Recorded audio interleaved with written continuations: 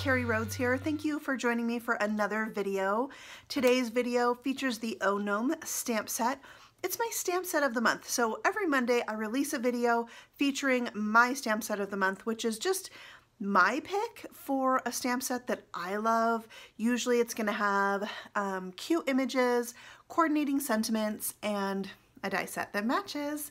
So that's what the Oh Gnome stamp set has. And this time I wanted to play with a product that came out as an add-on by Lawn Fawn, and that's the Mushroom House die set. So cute. So what I did is I took this die and created mini cards. So the Mushroom House opens, and I just thought they were adorable. They are under 4 inches by 4 inches. If you put a chimney and some things that come out of the house, you're gonna have a little bit bigger card and need a 4x4 envelope, but just depends on how you make yours. You maybe could fit them in a 3x3 envelope. Also, if you watched last week's video, that was the shadow box card. This, right, look, it folds flat. A little shadow box, and you commented on that video, you got a chance to win this particular card. And since it's the first time I'm doing this on YouTube, normally I do this on my Facebook page. I am giving away 3 of these cards. So I have the 3 lucky winners I'm announcing right now, and they are Elaine Seaver, Renee Thompson, and Shirley Malarkey. So if you are watching this, ladies, leave a comment below that you won.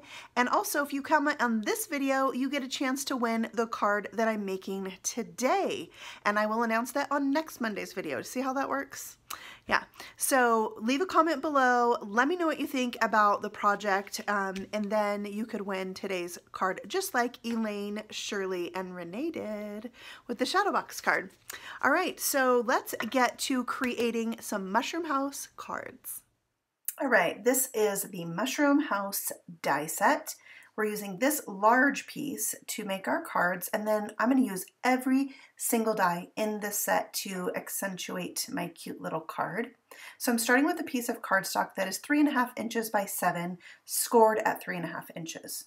You fold it in half, and then you're going to put the die on the paper so that the top of the die is off of the paper, right where that crease is. So I'm not cutting the whole thing, and I will leave that opening there so that we have a crease on our little mushroom card. Running that through my Platinum 6 die cut machine, and you'll see how once this is die cut, it will open and be a cute little card. Peel that off, and there we have it. Perfect. And now I'm going to speed this up a little bit and show you how I'm die cutting all the rest of the pieces. I have black licorice, cranberry bliss, I believe, paper here. And I kind of just thought ahead of what colors I wanted all the little parts and pieces to be. I'm going to have the glow behind the window be this banana cream, and the glow behind the lantern also banana cream. I have a limeade splash for my grass and my flower stems. I have orange creamsicle for my butterfly, and bubblegum for my flowers. So there I can run those through all at once, and then I'll show you how I kind of take everything apart. I really like to have my magnet sheet next to me. Now, Lawn Fawn's dies don't come on a magnet. I stuck that down to the packaging so that I could keep track of all those tiny little dies. I have a piece of foam here that I'm working on and using my bloom tool to release all those little middle pieces. The styrofoam block I have, it was with some packaging of something that I purchased, and I just kept it for this type of thing. So I'm just poking out the little tiny pieces and then making a pile of all of them as I go. And then that little brush end, if your parts, your die cuts have the tiny little parts that need to be removed, that brush you can use to kind of rub them out. when it's on top of the styrofoam, they come out beautifully. But check out the tiny little dies. There's a doorknob and like a little lock for the door as well. It's so, so tiny. This little arrow looking thing is the chimney. We have 2 little tulips, so it cuts 2 tulips at one time. And of course, a little cute butterfly. So put all those pieces right back on the magnet sheet so they don't get lost for all time. I have lost one teeny tiny stamp and I'm still sad about it, but it was a heart, and Lawn Fawn has a heart in practically every stamp set, so I think I'll be all right. All right, so now we can start assembling our card. So the first thing I'm going to do actually is stamp the inside, so I don't have to worry about that with all the things on the outside of the card. And I'm using stamps from the Oh Gnome stamp set, and it says, "You're a friend like gnome other." Oh no, that's not what I put on here. There's gnome one like you. That's what I did. I'm using lobster tail ink from Lawn Fawn to ink that up. So I have the red that matches the red on the outside of the card. There's gnome one like you. I did a different saying. Yeah, so there we have it on the inside with a little room to write your personalized sentiment beneath that. And then we can go ahead and glue on the roof, which this is my favorite part. It brings it to life immediately. So I love the red and white mushroom combination. So, so cute. And the holes on this roof are really placed perfectly to make these into cards because there's no hole at the very top where that fold is. So you can't see that it's a little shorter than the roof. And then while that glue is still wet, I'm able to put some glue on the end of my chimney and just slide that between the front of the card and the mushroom roof. And I have just a piece of acetate here, window sheet, and I just cut a tiny little piece. And on one end, I'm going to put double stick tape on both sides, and then I can sandwich that between the roof and the card as well. And that is going to be where I put the cute little butterfly, like it's flying over the house. So these 2 elements on my card are the reason why we would need a 4x4 envelope for this card. And I don't happen to have any on hand, so I'm probably gonna make a custom envelope. Or, like I said, this card would be really cute, just tucked in a plant as a gift. That's what I think. All right, so I glued the door on, and you can see the door actually die cuts so that it opens and closes. So just be careful not to put glue behind the part that opens if you want your door to open. You can glue it flat and not have it open at all. And then you can see there's a little circle that goes behind the window so you can make the window have a glow to it. So I'm going to put on my door pieces now, and you can see they're so tiny. I'm using my jewel picker to stick them down, and that just makes it a little bit easier. The part that I'm gluing now is like the part that you would put a key in. So it has a opening in the center of it, so it's a little tricky to get glue on it. And then the grass die cuts a longer piece of grass and a shorter piece of grass. So since I put my door off to the side, I can put the longer piece on one end and the shorter piece on the other end, being sure not to cover up the part of the door that opens when I glue that down. And I really feel like liquid glue is the best adhesive for all these tiny little things. And now I'm going to glue down the stems for the flowers, just tucking them into the grass there. I'm going to do 2 flowers. The stem die cuts out a large and a small stem.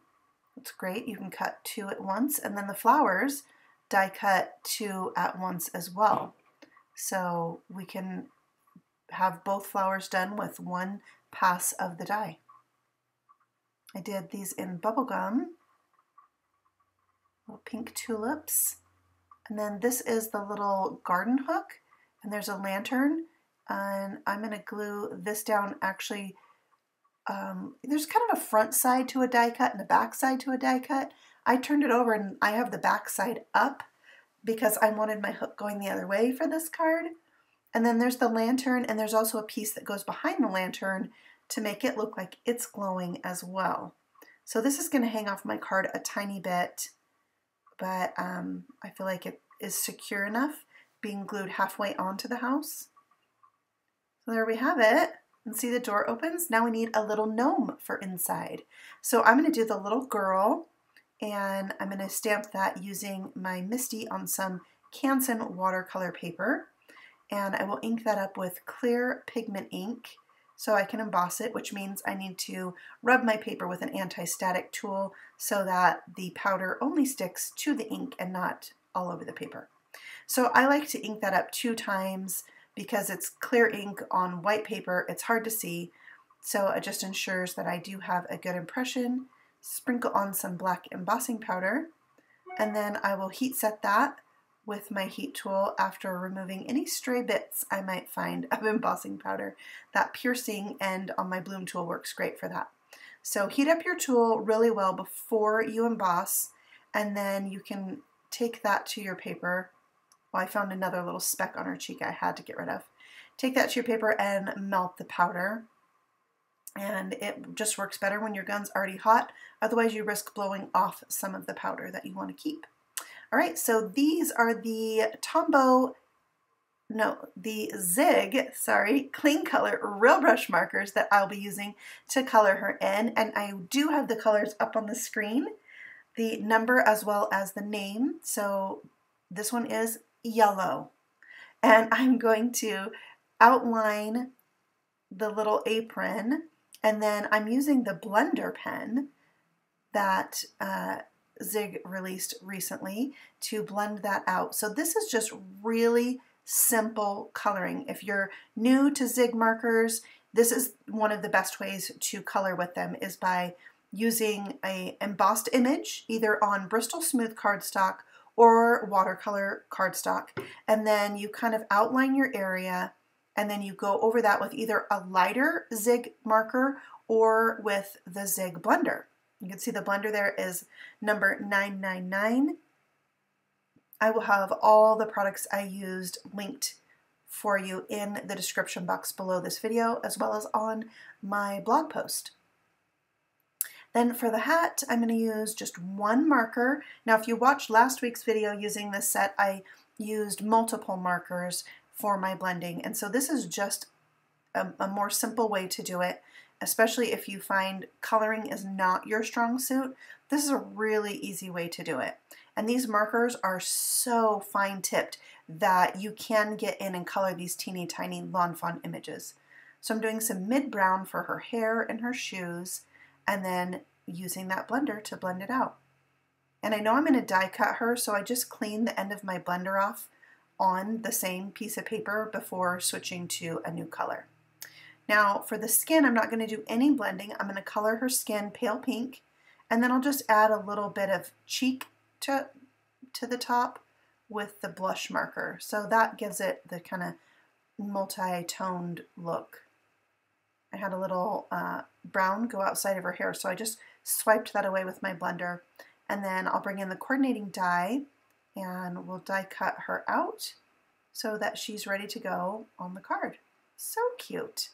So we'll just glue her right in there like she's kind of peeking through the window, and that will finish up the white card. And then I thought, I can't just make red and white mushrooms, so I challenged myself to do another mushroom card. So let me show you that one.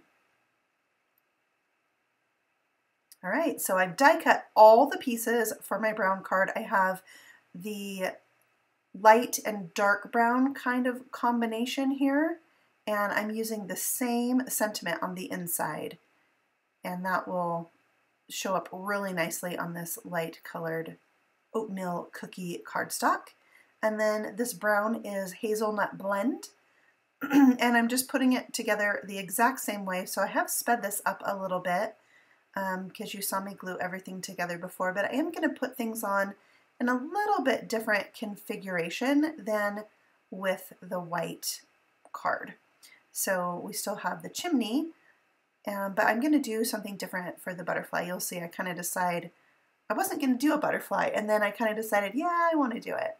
So you'll see where I put that. So now I'm just coloring in the little holes in the mushroom. I just felt like they needed to stand out a little bit. So I have my warm gray #2 marker that I'm using to just add some color to those little spots. And I actually went over them twice to really kind of intensify that. And then the door, again, I'm going to have it open. So I'm only going to put glue on that outer edge. And I'm going to put this one in the center. Well, I really thought it was centered, but when I went to put my windows on, you'll see one side has a little more room than the other. So this time I thought I would try gluing my flower stems down and then my grass. Like, you would think I was smart enough to figure that out the first time. But, you know, when you're making your first one, you're kind of just figuring out what you want. And then when you make the second one, you're like, okay, this is going to be easier if I do that. So it's always good to make a couple versions of the same card, and then you can add those little tweaks, and, you know, then you're smarter by the time you make the second card. So I put my grass on. You can see I've die cut the stems 2 times, so I have 2 large and 2 small stems, and I die cut the grass die twice as well, so I had 2 small pieces of grass because I have my door centered this time. Again, I'm going to flip this over and just trim off the little corners of the grass that hang off the edge.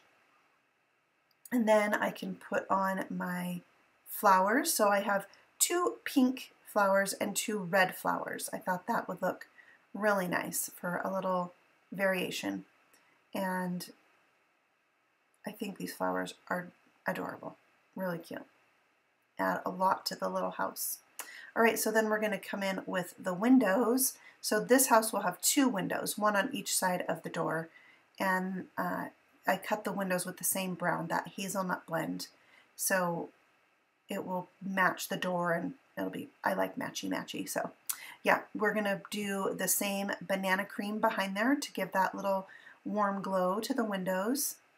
And then I'll go ahead and glue those down.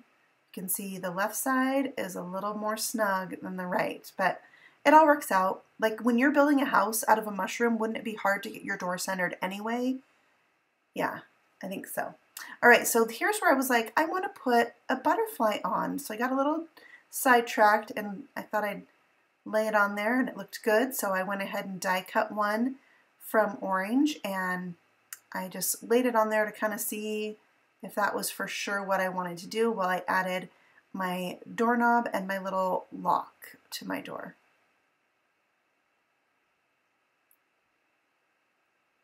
All right, so then I decided I would go ahead and put the butterfly on, but it needed to be popped up. So I'm going to cut a little piece of a foam square that will fit right on the back of this, and then it can have a little bit of dimension. And just flying across there. And we need a little gnome for the inside of our house. So this time I'm going to stamp the standing up gnome. There's also one that is sitting down. So I'm going to do the standing up one, because I thought it'd be weird to open the door and the gnome would be sitting. So again, I'm going to stamp that with clear pigment ink and emboss it with black powder, and we'll do some coloring. I'm going to use pretty much the same colors that I used before. I am going to introduce one new color, and then I ended up not using yellow at all for this guy. So we've got brown for his pants and his belt. That's mid-brown. I didn't put the markers up on the screen again, but it's, like I said, the same colors I used for the girl gnome. Doing his shirt with red in the same fashion of outlining it and then using the blending pen to spread it out. If you have the zig markers and just haven't loved how the results turn out for you, watercolor paper or Bristol smooth paper is the way to go. And using the blender might be just the thing that you need. I did find right here doing his hat that I really had to blend out this more than I had to blend out the other markers. Like, I just had to keep going over it so I didn't have a hard marker line. And then once I did that, I thought, oh my gosh, the result was amazing. So here I'm just adding his little cheeks. And then I'm going to use the warm brown that I used on the mushroom house roof for his beard. So I added just a little, and then I blended it. And then you'll see in a minute I go back and add a little bit more, because I just can barely see it. and I wanted it to be a little bit darker. So here's the new marker that I added in for this gnome. It's just marker number 90. It's a gray. So he had gray boots and a gray belt buckle. So here I am darkening up his beard a little bit, and so I just added a second layer. It needed to be a little bit darker. So there we go. I'm going to die cut him out, and he's ready to go in his little house. He's so cute. So we'll do the same thing we did before and just glue him right in. So as I said at the beginning of this video, you can win this card. I'm going to give away the white card, and I would love it if you would like this video and leave a comment below, and you'll be entered to win this card. I will announce the winner next week when I do my brand new stamp set of the month for the month of May. So make sure you leave a comment below. Let me know what you think of these cards. I thought I would just finish them off with a little bit of Journey Glaze, adding some shine to certain elements. I'm putting it on the roof here. I added it to the butterfly and then the windows and the glass on the lantern. So it would have that look of actual glass and that shine. And that finishes off the cards. They're just adorable. They're pretty easy to make too. Just some die cutting, gluing, and there you have it. They're all done. Thank you so much for stopping by, for stamping with me, letting me share what I love with you. And if you are new here, I would love it if you would subscribe, and you can catch my videos every week here on my YouTube channel. Thanks so much and happy stamping. Bye.